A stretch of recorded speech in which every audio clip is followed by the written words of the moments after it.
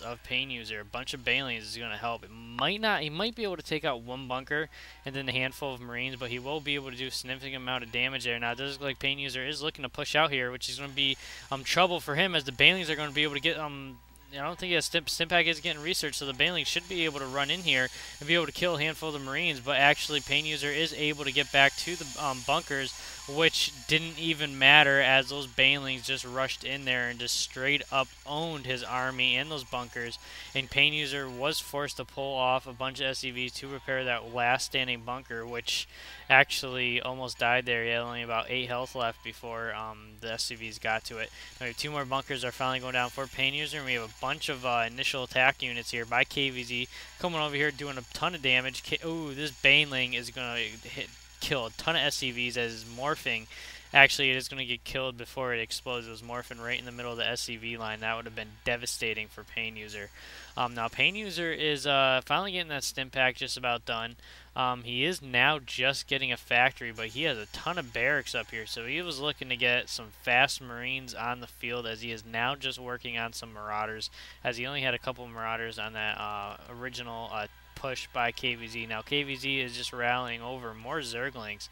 He's finally getting a third base, so he is working on his third base here, as Painuser has just fully got his natural fully saturated, and he is just now getting the gas for his natural. So there's one thing about Zerg: you always want to be one base ahead of your opponent. It's just really helpful. I mean, you don't have to, but it's just something you want to do. That's why you always see a lot of Zerg players expand at round 15 supply, get that right away. It helps a lot. Now we do have an evolution chamber did finish just few moments ago. So we do have tier 1 ground armor is on the way. Now we also have another evolution chamber on the way here for KVZ as well. So KVZ is looking to get some tech as for his ground army, which makes me think, as he doesn't have a roach warren, I think he's just going to get a spire. Actually, he's getting an infestation pet, which is going to be something you don't see too often. But I think he's going to get a spire when he can, and we actually might be just seeing a Mutaling build, which is pretty popular, especially against Terran. We do have a bunch of Zerglings over here by another expansion here by Painuser, so he's keeping an eye on Painuser in case he decides to expand again, which is exactly what he's getting ready to do, as he is building that command center. Now we do have siege tech on the way, as well as combat shields for his Marine Marauder army, and he also has tier 1 infantry weapons on the way. Well, that Overlord's going to die and explodes to pieces. Now it does look like Painuser did notice these Zerglings over here by the expand, so he is looking to push out to clean up these Zerglings here, as he does Stimpack and is forcing KVZ to run out those Zerglings probably back to his base or over where he has a few more Zerglings over here in the bottom corner. So we are going to be seeing Painuser finally work on his third base, so he's going to be about even with his opponent. Now we do have another bunker rush here by Painuser, which I honestly don't know what his plan was there, as his Marines were pretty far away. I don't know why he decided to do that. Maybe he was just distracting his opponent. I don't know. Now we do have first siege tank is finally on the field.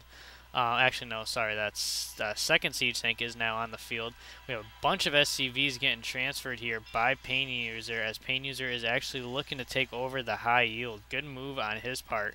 Now those 4 Marines just got demolished and eaten alive by these Zerglings. Now KVZ does see the transfer coming over here to the high yield, and his Zerglings were moving in to pick off those SCVs, but the army from Painuser is able to reinforce this base and is forcing KVZ to pull out once again with his Zerglings. So he is going to be able to fully defend this high yield expansion before he starts mining from it, and he is also getting that planetary fortress, which is going to be devastating against KVZ, especially if he keeps building these Zerglings.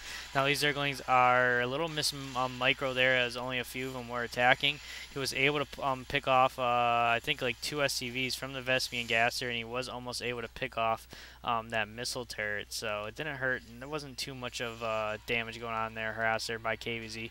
And KVZ is still massing these Zerglings at the moment, but he is getting tier 2 ground armor as well as tier 2 melee attacks, and he is just now transitioning into a hive. So he is going to be getting, I won't be surprised he gets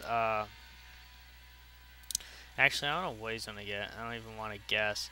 He's got infestors that he hasn't even used yet. He is building up a little bit of an army. I had a little lag spike there for some reason as my frame rate's not dropping. It's at about 46 right now, which is actually lowest that I've seen it lately with fraps on. Anyways, now we do have the planetary fortress is done. We have a good sized armor over here by Painuser guarding this high yield. So he's definitely going to, this is going to help him tremendously. I mean, he's got all the mules. He's probably going to use every single mule he can at the high yield. He's going to be having a huge income momentarily. Now we do have KVZ is still scouting around with these Zerglings, trying to keep an eye on his opponent, trying to see what's going on. And I won't be. You know what? KVZ needs to get a Nidus network going on right in this corner right here. That would be a perfect place to get a Nidus network into the main and just do some terrible, terrible damage. Now, it's a few Banelings there, just a little sacrifice by KVZ, and we have one Marauder, 1 health left. Look at that, 1 health left from that Banelings, surviving that little Baneling bash there.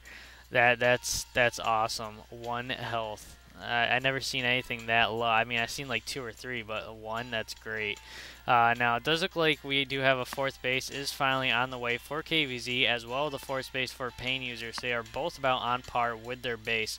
When it comes to supply, obviously Painuser supply blocked himself. That's something you never ever want to do. As soon as you realize you're getting closer, you know you're going to be queuing up a bunch of units and basically supply block, you want to start getting down supply depots. You never want to be supply blocked. It sucks.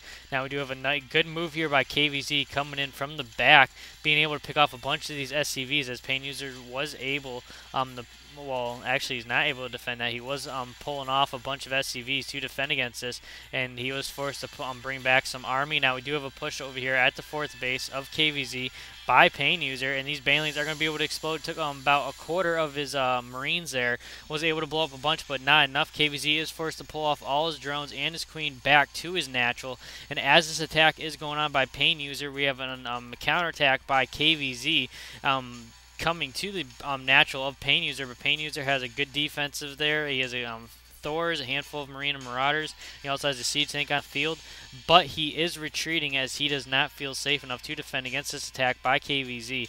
And I am surprised he is still massing Zerglings, and he does have an Ultralisk Cavern. I'm surprised he doesn't have any Ultralisks on the field. Oh, he has 4 Ultralisks getting queued up right now, so he is just starting to get some Ultralisks on the field. I think Tier 3 weapons just finished. Nope, that was something else just finished. I got the glimpse of it before it finished, so I wasn't too sure what it was. So he is sticking with a massive Zergling build here into Ultras, which is a little odd. Now these siege tanks just, I guess it was Miss Micro by Painuser there, as he just lost a couple SCVs to his Zergling surround. And this planet, oh, that is another Miss Micro there by Painuser, as he just did lose his 5th base. He wasn't able to pull off those SCVs and quick enough to repair that, as those Zerglings were able to get the surround and pick those off and picked off the rest of those SCVs. And he was in the middle of building a planetary fortress, so he has lost a ton of minerals there. Now we do have a good sized army, almost 200 supply capped here for Painuser. A bunch of he has an MMM build with some tech, tech mech. He does have tech, not much, but he does. So we got a nice, decent army size here for Painuser, and KVZ is morphing in some Banelings on the side here, and those are, ooh, another Miss Micro once again by Painuser, as he's going to lose a handful of SCVs, and they also have high yield minerals in there. I actually don't know why he didn't. I don't know. He's doing a lot of Miss Microing this game, and Painuser is supposed to be one of the best Terran. I think he's North America. I don't think he's a Korean pro. He might live in Korea, but I'm not too sure which one it is, but he's supposed to be one of the best Terran overall, and he's doing a lot of mistakes here. Probably because there's a lot going on. And now we do have KVZ having a bunch of Ultralisks here, and it does look like he's probably going to push out to this high yield, which could be a problem, as that planetary fortress does a lot of damage, and he has a ton of SCVs here, as well as an army size in the back to defend against any push. Those SCVs can repair pretty quickly. especially a command center, as it doesn't lose health too much. Now we do have tier 2 vehicle weapons are finally on the way, just about done. We do have Infernal Preigniter, the blue flames for Hellions are also on the way, and we also have tier 3 Terran weapons are now on the way for Painuser, so he's finally looking to build up some tech as he is 200 to 200 supply count.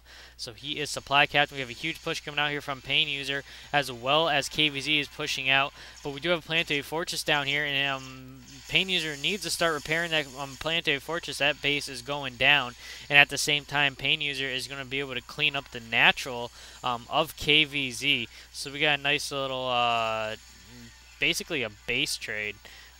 Neither teams are pulling units to repair. This base is gone by Painuser, and we have Ultilis just flying out all over the place. Not really flying, but they're running all over the place. They're looking to get some damage done. And at the same time, we have a bunch of Banelings just pulled in here and killed a ton of units from Painuser. He lost a bunch of Marines and Marauders there. Another Ultilis did just finish, but he was able to pick that off. He has a good handful of Siege Tanks as well. Now he is looking to clean up these hatcheries. Now at the same time, we do have KVZ is working on the natural of Painuser. Nothing here defending. All the SCVs are getting destroyed. It's basically whoever can kill each other's base as fast is going to work.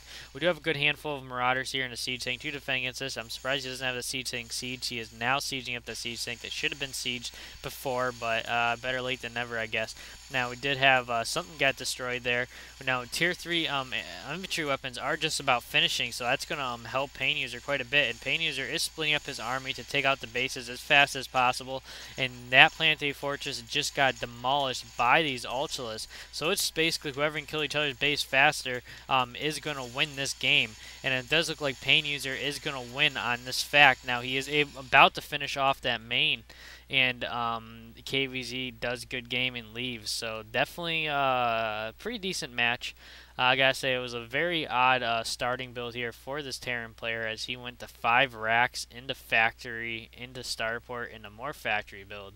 That was just a little odd, but hey, it worked. And for KVZ, I think he stuck with Zerglings way too long. He did have infestors that he didn't really use until towards the end, which I'm actually quite surprised. He could have used them a few times there and done some damage. And he transitioned in the Ultras way too late. He should have went in, if he was sticking with the mass Zerglings, he should have at least transitioned in the Mutas incredibly quickly, or got that Ultras Cavern on the ground as fast as possible. Now I do gotta say I'm kind of surprised Painuser won here. I thought he was going to be in trouble for a little bit. He was microing. I probably screwed that up. I don't really care at this point a lot. But I guess it didn't really matter in the long run. He was able to overcome the armies of KVZ, and he was able to destroy his KVZ's base faster. And there you have it. This game goes to Painuser, and I'll see you all next time.